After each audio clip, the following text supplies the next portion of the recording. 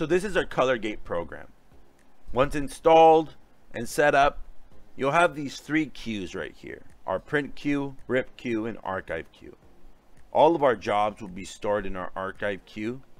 Once we're ready to prep the image, we can drop it into our rip queue, and our print queue sends that information to your printer or to the file that you've created to be able to put on a flash drive and carry it over to your printer. Now we're going to want to find an image that we can go ahead and test print. If you don't have an image ready, you can head over to RICOHDTG.com/downloads, and under images you'll find a good list of images ready to download and print. Quick tip, we can go ahead and shrink these queues, since the rip and print queue tend to not have so many files in them, but our archive queue, our files will stack up. Once we have our file, we can go ahead and drop it into the program,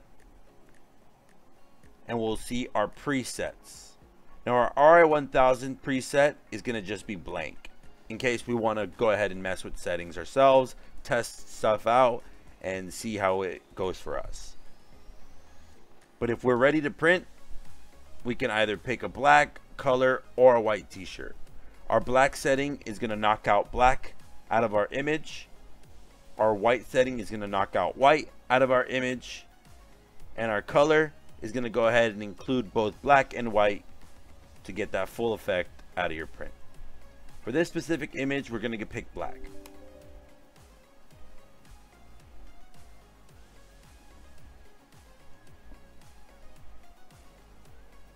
Once the image is completely loaded in, we'll go ahead and get a preview from the image, and we'll have 4 different views to see it in. Our first preview is the document. It will show you just your specific image in its original size and format.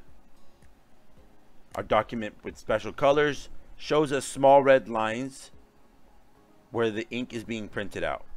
And if we notice, there's small areas where there is black, but the program is not using black in those areas.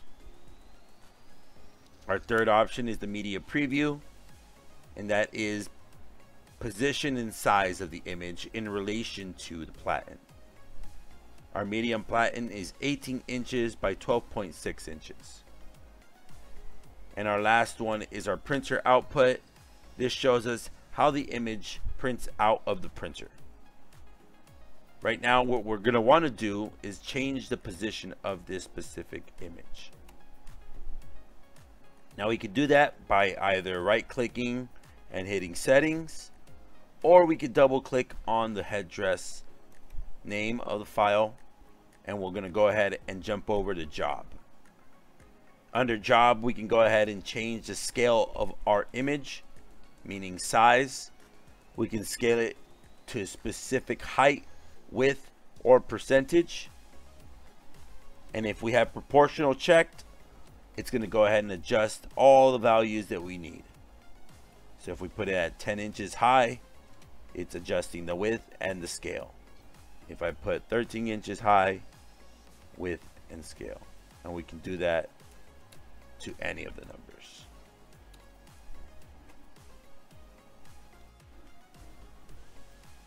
So once we have the size of the image selected, we can go ahead and adjust the offset of our image.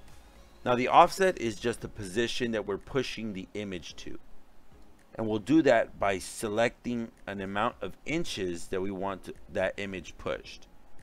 Now we can do this automatic by selecting either left, center, or right.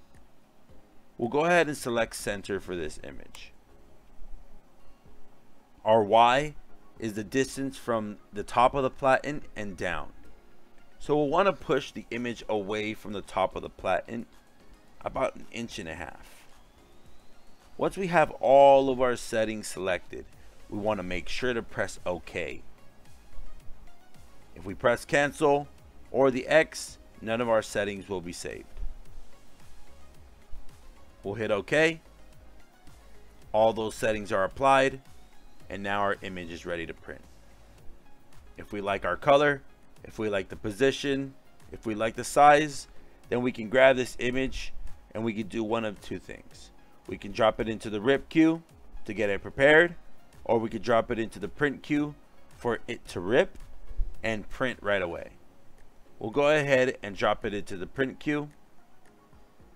Depending on the size of your image, your program might take a little bit longer to rip the image, but once it's done, it'll head over to the print queue. We'll see that percentage start to move, which means either our program is saving the file correctly or the image is being sent over to the printer successfully.